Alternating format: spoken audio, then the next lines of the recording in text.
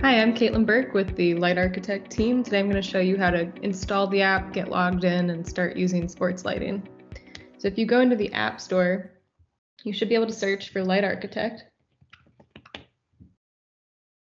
and select the app with this icon and install it. Once you have it installed, we'll go back to the main screen and open it up.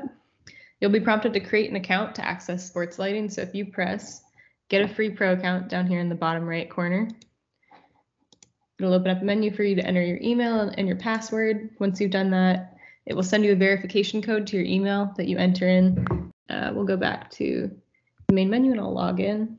Once you log in, you'll be shown two different options: use satellite view and use My Space. Use My Space is the original version of our app that uses augmented reality with your camera to overlay fixtures, but today we're going to show the satellite view. So you'll click New to start a new project. It'll autofill a title for you, so you can rename it if you want, or you can just get started. From here, you need to zoom into a location, or you can use this search bar up here in the top right to search for a location. So we're going to go to the high school near me because it has a few different sports fields that are good for demonstration. From here, once you've zoomed in enough, this Add Fixture button in the bottom left should be enabled. So if you click that, it'll open up the catalog. If we go over to Ephesus on the far end over here, you'll see that you have a few different sports field options, as well as just a plain LumaSport 8. All right, we'll first get started by adding a football field. So let's select football, and it'll add this football shape to the field, and you can click on it and drag it around to position it, and we'll overlay it on the field here. And then you'll see you have this rotate button at the bottom. So if we select that, you get a slider that you can use to align the football field with the one on the screen. We'll press apply to save it and line it up. Now that looks like it matches pretty well. For other field sizes, like baseball fields that come in a number of different field sizes, you can configure it more, customize the size. So we'll go in and add a baseball field. Go back to Ephesus category and select baseball. And we'll rotate this again using this button at the bottom. Now that looks like it matches up pretty well with the size of this baseball field, but if it was bigger, we could press this edit button at the bottom right down here, and you'd get an option to change the foot candle levels that you're looking for. You can go down and change the field size, and you can see on the screen here that that field is scaling as I select these different field sizes. And then you can press apply changes.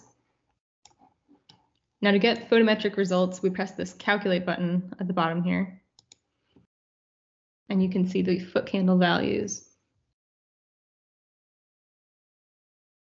across this field. All right, if you wanted to add individual poles, you could also go into the fixture menu, and we'll try and add just like a LumaSport. This will add an individual LumaSport fixture on a pole. So if you wanted to maybe do parking lot lighting, you could go into the Streetworks catalog and select another fixture. You can change the rotation on this fixture. You can change the height, and you can create copies of it. And then we could do a combined photometric calculation that includes both of these fields as well as these poles over here.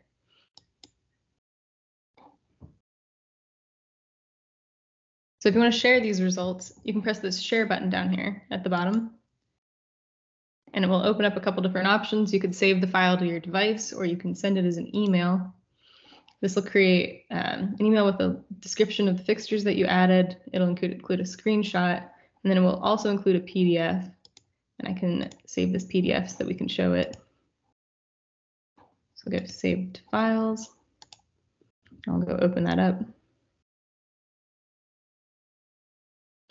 So this PDF will include the location. It'll include the type of fixtures that you added, the football fields and the design name, and then a list of all of the fixtures and how they're positioned, as well as a screenshot of the design that we created. Thank you for joining us for this tutorial. If you have any questions, please reach out to your regional Ephesus representative. If you have any issues with the app, please email arsupport@cooperlighting.com.